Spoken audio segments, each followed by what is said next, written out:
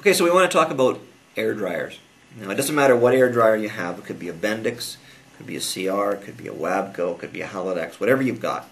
The principles when it comes to hooking the dryer up to the air compressor is virtually the same. We're going to talk a little bit about the differences, but let's just take the common three-line system. Okay? So what do you got on your dryer? You've got a supply line where your air goes in from your air compressor. You've got a delivery line where your air goes to your wet tank or your first tank. And you've got a control line that tells the dryer when to purge. Okay, so where do they go? How do they hook in? So you've taken your dryer and you've mounted it to the frame. You've taken your old one back and given it for a core or whatever.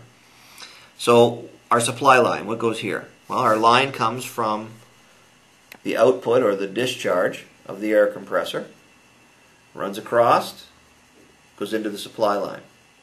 Now, the majority of air dryers today have a desiccant bed inside them. Small beads, clay balls and whatnot, with chemical mixed in.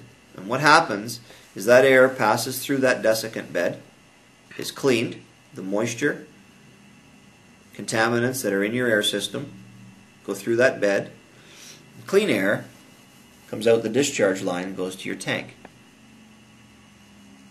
This line, the control line, goes to your governor. So remember, the center section of your governor is your unloader ports. So from one of these lines here in the center portion, a line, a small number 4 wire braided line, will come to your control port. And that'll purge your dryer. Okay? So that'll open your purge valve and your heavier contaminants will blow out into atmosphere. Now, because there's an exhaust on an air dryer, the air dryer is often blamed for governor problems, for unloader problems in the compressor, for lines that leak between the governor and the compressor. It often gets blamed for things because it has an open orifice that goes to atmosphere.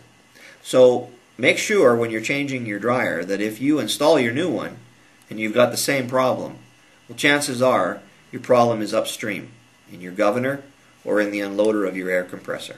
So make sure you plumb your dryer correctly. Okay?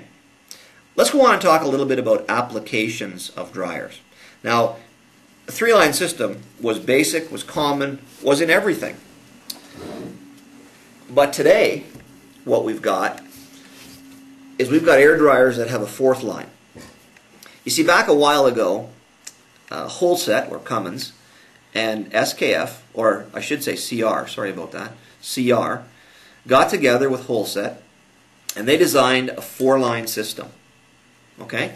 So, in a Cummins compressor where you're running a QE or an E-type compressor, they call them, you require a 4th line on your air dryer. So you need to make sure that when you're changing your air dryer that you put the right application on. You see, you've still got your supply port, you've got your control port, you've got your delivery port, but you've got a 4th line here that's an open check valve that goes into your supply line. And the purpose of that was that the engineers felt that they could control oil on the Cummins compressor by maintaining head pressure. So on the old 3-line system, what happened is when you purged your dryer, your discharge line was emptied. But now what happens on this particular application is when your dryer purges, this small makeup line sends air back into your supply and charges your discharge line. So your air compressor is actually working under load all the time.